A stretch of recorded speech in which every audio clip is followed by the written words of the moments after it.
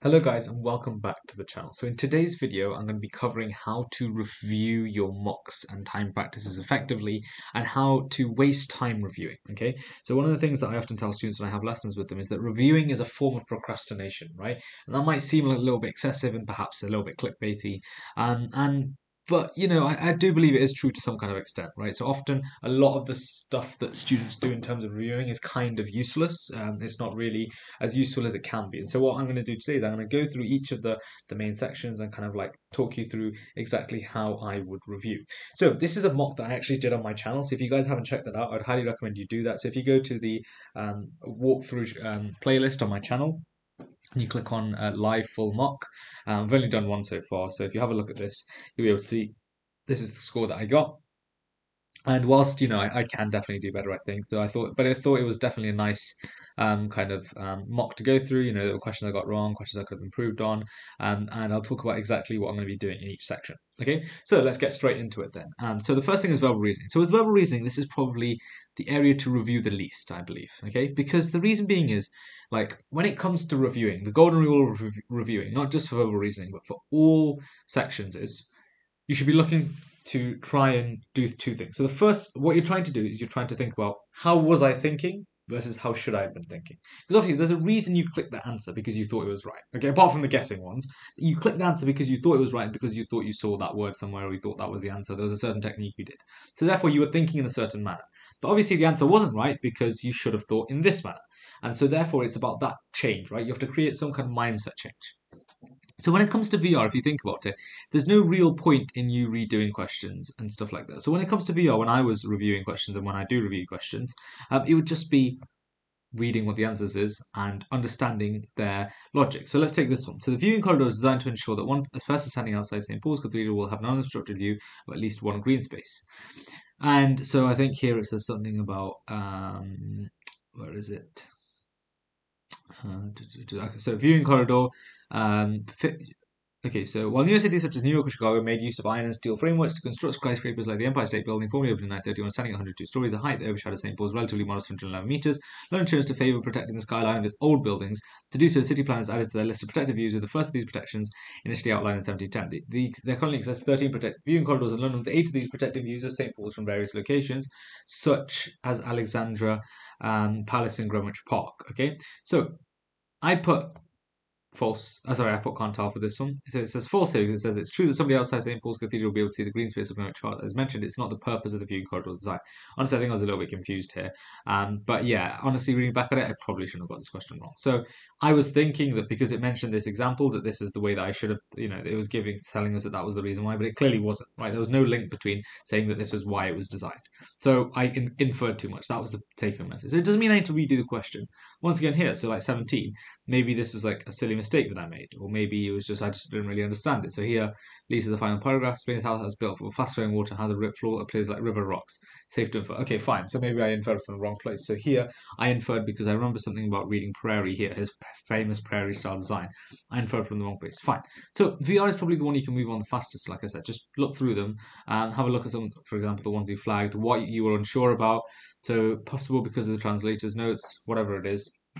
It's important to understand, okay, why did you get it wrong? Did you infer too much? Did you take too much away? Did you misread the question? Whatever it is, and try and make a mental note of that so that doesn't happen again in the future. Remember, how were you thinking versus how should you have been thinking? Now, when it comes to decision making, okay, so on to decision making then. So I know, like I said, you might think, oh, well, you've barely gone over a lot of verbal reasoning, but the point is you don't need to. There is really not a lot to go over here. And the point is, it's just about understanding why you went wrong. It doesn't necessarily mean you have to repeat every single question. It's kind of pointless because obviously you've done this question before, right? And you clearly got it wrong. So there's no real point you doing it again because then it doesn't really represent anything. Because obviously this time you're more likely to get it right because you have more time and, it's not really representative. So syllogisms, for example, so you can see here in decision making, syllogisms let me down, right? So 1, 2, 3, 4, 6 marks that I dropped. Quite important, I would say.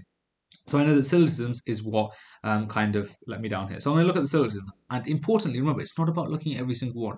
Look at the ones that you got wrong or the ones that you were kind of felt a little bit dodgy about. Okay, so for example, I might have guessed this one was right, but also look at the answer for that. Look at where it comes from. So here, parenting that is not gender neutral expects boys and girls to wear different colours. So I said here, parenting is not gender neutral if it forces boys to wear blue and girls to wear pink. parenting most often results in boys wearing blue and girls wearing pink, but gender-neutral parenting most often does not. Okay, so parenting that's not gender-neutral expects boys and girls to wear different colours. Yeah, that's probably going to be true, actually, because of what it said here. But I think this is weird because this is almost, in a way, a slightly inference-y type of question. But yeah, I think I just misunderstood it, and I just didn't think that this was mentioned. But I probably should have just read this a little bit more clearly. Once again, I can go back, perhaps look at how my diagram was written. So that's one thing you can do with syllogisms. You can redraw your diagram, but it doesn't have to be. It doesn't mean you have to redo every question. But redraw your diagram and see if, once again, if you put this statement down, does it make sense with your diagram? Did you need to adjust your diagram? Was your diagram written down properly? That's assuming you did use the arrow method. And so I'll go through and I'll check. So here, for example, not all genealogists are local history experts. It says most local history experts are genealogists. So actually, oh yeah, this statement could be true because I guess potentially we don't know. Because not all means 1 to 99. It could be the case all genealogists are local history experts. Yeah, so remember, creating the hypothetical. So I failed to create the hypothetical there. I probably shouldn't have got this one wrong. That was a schoolboy error. And normally I don't do this bad on syllogisms as such, so perhaps I can also think to myself, was there kind of like an overall reason for this? Was I in just perhaps not the greatest of times when I was doing this? I remember I was doing this at like 10 o'clock at night, so probably not an ideal thing to be doing. So once again, remember, how was I thinking versus how should I have been thinking? So once again here, so some entertainers are escape artists. Some magicians are escape artists. All magicians are entertainers. So is it safe to conclude some entertainers are escape artists? Yes, because when it says some magicians are escape artists and all magicians are entertainers, yeah, you would have been able to say that. That was once again a very, very silly mistake. I don't think I should have got that question wrong, and normally I probably wouldn't have. Okay, so once again, so it's just about understanding the differences. It doesn't mean I need to like go over every single question. You can see I'm going through this kind of fairly fast as well, right? In terms of like reviewing it. Country will not go to war. Country X does not attack. Okay, I can read the answer. Okay, we do not know whether country would go to war under other circumstances. So the problem that I got wrong with this question is that I thought these are the only circumstances where the country would go to war or not go to war. But there could be other things as well. So I failed to create an appropriate hypothetical. That's the idea. Once again, you can see what I'm doing. So I'm thinking, how was I thinking? How should I have been thinking? And then I'm trying to implement that, take that further. There's no point me redoing half these questions, especially the ones I've got right, because it's not going to teach me anything new. It's not going to alter the way that I was thinking, and that has to be kind of our end point. Okay, so let's have a look at 13. Shouldn't students be allowed to listen to music while sitting exam? Music helps them concentrate. So in this thing, I thought, I just thought about fairness because I thought it would apply to all students. But I guess the main point was about the concentration. And they're saying if they use headphones in low volume and others aren't disrupted, so it talks about not affecting the concentration of others. So actually, I probably should have got that one as well. That was a little bit disappointing. So that kind of idea, understanding like why you got questions wrong as opposed to etc. etc. Okay, so here and also another thing I'd say is wrong, but don't just check the answers you got wrong, because obviously you can guess an answer and get it right. So just check some of the ones you got right in case you had guessed them. Okay, so here in order to benefit, yeah. So I didn't guess this one, but I did find it somewhat tricky. I was thinking if it's perhaps between one of these two, but nonetheless I went with this one because I thought it talked more about benefits. So okay, cool. What about 21? How did I get 21 wrong? Told that a drought reached a record low in the US in the first week of April with only 6.1% of areas. Readings recorded in the drought monitor. There must have been a percentage higher than 6.1 in those 18 years. Okay, fine, whatever. Okay, so I got quite a few of them wrong. So maybe, this is potentially a question I probably just didn't understand it at all. So maybe what I do is I just take it slowly and just try and digest the information. And once again, think about, okay, why did I put this? Why should I have not put this? And just go through it, so on and so on and so on and so on. Okay, so maybe 34. I think I talked about this question in the actual mock a little bit, but if I didn't get it, that's fine. Okay, and another thing that's really important to do just while we're on the kind of like the idea of decision making, one of the things that I would do after this. So, for example, you can see I had a particularly weak set of syllogisms. Well, I was particularly weak at the syllogisms. So what I'd probably do now is probably go to practice questions, go to decision making, go to syllogisms, and I would just sit there and probably I'd just do like 10 question sets. The reason I'm going to do it untimed is because if you do 10 minutes of time syllogisms, it's going to be a little bit dodgy. But obviously try and do it as fast as you can. So 10 question sets, do it as fast as I can, right? And I'll probably get hopefully a decent amount. And then do another 10 question sets. And what that will do is it'll really help me drill it into my head, hopefully. Okay, just one thing to. You don't necessarily have to do that after every mock exam, but that's just one thing that I recommend that you guys could try out doing. Okay, so then same thing again. So here, if I got, this is a logical puzzle. This was a tough logical puzzle. So this is one instance where perhaps I could try and do it again if I wanted to. I could see if it works or not. If it didn't work, it didn't work. Nothing else I can do. But honestly, it looks like quite a ridiculous question. But actually, the average time is only 42 seconds, so perhaps I missed something. Okay, so once again, go back. So this is a question that I could potentially do, but I mean, at the end of the day, it's logical puzzles. Some of them are hard, some of them are ridiculous. You probably won't get one this hard on the official UCAT. So yeah, just something to think about. And then, so once you do review the questions you got wrong and the ones you're a bit dodgy on, and once you've changed your mentality or try to understand which part of your mentality was wrong, then you can, like I said, go on and then do some more practice in like a certain area if you want to really refine it. Um, okay, cool. So that's it for decision making. I think decision making is probably one of the longer ones to do. Verbal reasoning should be much shorter. But even then, you can see it shouldn't take you too long because I think one of the problems is when I ask students, how long have you do you spend doing a day? They say, oh, do 4 or 5 hours. And I ask them what do they do, and they say, oh, I do a mock. And then I just review the questions after, and I think, wow, you spent 2 hours reviewing. That's quite a long time. Or even an hour reviewing is a really, really long time.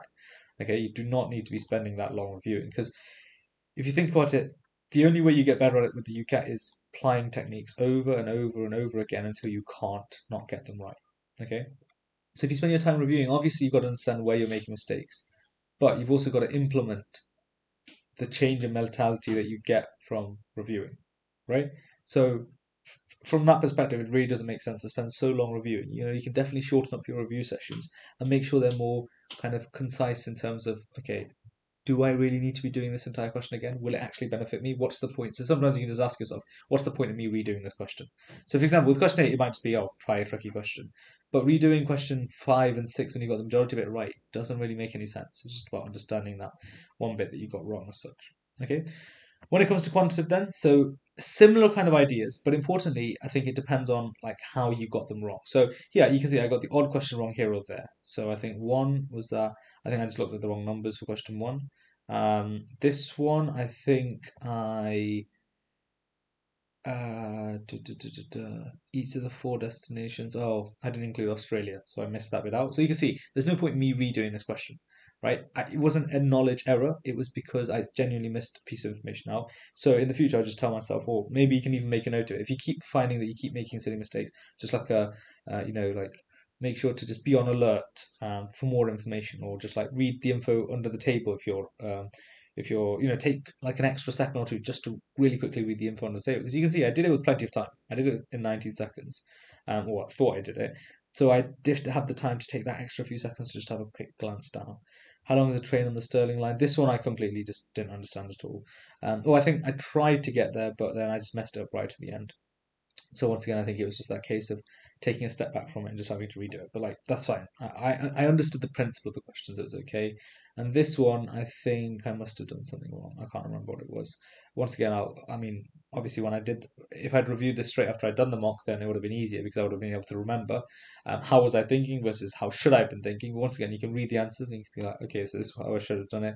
How did I do it? And hopefully, if you do remember, then you'll be able to be like, I shouldn't have gone down this way of thinking. I should have gone down that way of thinking. Okay, so that's how you do it. If you so like, because I pick out the occasional questions. Remember, you can look at the ones you flagged as well, just so you can just remember or confirm your theory was right or your way of thinking was right. One thing I would say is if you do get entire sets wrong, so let's say in quantitative you got whole set wrong here or whole set wrong or like a lot of the set wrong, that probably means that there's perhaps a bit of knowledge you're lacking, or there's something you didn't understand about the table or the diagram or the graph, whatever it is. So once again, try and make a note. I mean, by make a note of it, I mean most of the time I mean mentally, but if you want to, you can write it down. Sometimes people like to create like question banks of question they got wrong, but like that's kind of not useful because you're just going to end up with about like a 200-page Google Doc. It just doesn't really get you anywhere. But like I mentioned, it's more key to write down the key important ideas. Okay, I got this wrong because I thought tax brackets work this way, but now I realize they don't work that way. Okay, so now you've learned something. So then what you could do is you could perhaps even go and learn tax brackets properly. So for example, Medify has some UCAT section notes, or just as a cheeky plug, you could even just check out my own tax bracket videos, or whatever it is. Type it up online, find out whatever it is, go and do that, or ratios or proportion, whatever it is. So just learn that specific area that you're struggling at, and try and understand it before you then go and have more questions. Okay, so that's the key idea in QR. So if it's like odd question you get wrong, so have a look at them. Why did you get them wrong? Try and understand that. Make a note of it if you need. If it's a silly mistake, no need to redo it. If you don't get the question at all, for example, Or if you had no clue about it, like I said, try and revisit the content. And then once you revisit the content, see if it, you can always do the hide answers option thing and see if you can redo the question yourself. Okay, that's important. And one other thing you can do as well is in quantitative. So let's say I did some quantitative, so you can click here in the performance section. So let's say I did some quantitative. Turns out that in my test, I messed up answers that were to do with money. I can go to the money, and it'll show me every question I've got wrong on money here. So all I can do is I can just sit here, and I can just power through some more questions. Okay, so I can just say, and I'm like, okay, you know what? I'm just going to chug through a load of these questions. So bang, bang, bang, bang, bang, keep going, keep going, keep going. And these will be all the questions that I've got wrong on money. And so hopefully, because I got it wrong in the mock, I tried to recover the content, and then I went back and I just plugged through these money questions. Hopefully, that should definitely help me to improve. So it's kind of very similar to what I said about in decision making, where you can go back and you can do like short bursts of like syllogisms if that's what let you down, or like interpreting information or whatever. And then, yeah, just something like that. Okay, so like I said, it's not always a necessity. Like I don't normally tend to do that. That's probably because I don't have too many problems with QR. It's normally the silly mistakes that generally causes me trouble. Okay, and then finally, so over to situational judgment. Then. So with situational judgment, kind of similar idea. It's about how was I thinking versus how should I have been thinking. Okay, heard that Miss Basker's patient died during surgery. Even rude, sadly says the people. We all go through different times. Medical professional are difficult, and being a doctor is a difficult job. Okay, so Kane should have compassion. So the way that I was thinking about it is that um, it doesn't really. I thought it doesn't really matter if things happen in the sense of in the grand scheme of things, a doctor has a right to be kind of kind to people as such or whatever. So in the grand scheme of things, I thought it was not important, but then there's something slightly important here because obviously patient dying is a very very serious situation, so obviously it can have an impact. But I was kind of like the other side basically, like my points were right, but it was just that the patient dying had more of an impact than the other bit than like doctors, um, not allowing difficult missions to affect other people. So I was almost there, but that's what was wrong about my kind of idea. And so same again. So I would just go through and I'd be like, oh, okay, so this is why I got that wrong. Okay, I shouldn't have thought about that. And so there are sometimes some questions that you just have to learn as well. Sometimes scenarios that repeat. One of the things that I say in SJT is it's okay if you get questions wrong if it's a new set. But if it's sets and questions you've seen before and you're still getting questions wrong, that's a little bit of a problem. Okay, so that's why when you're reviewing it, SJT is probably one of the ones that's almost long in a way to review. I mean, it doesn't take that long, but you know what I mean. Like, there's actually stuff to learn. There's scenarios to go through.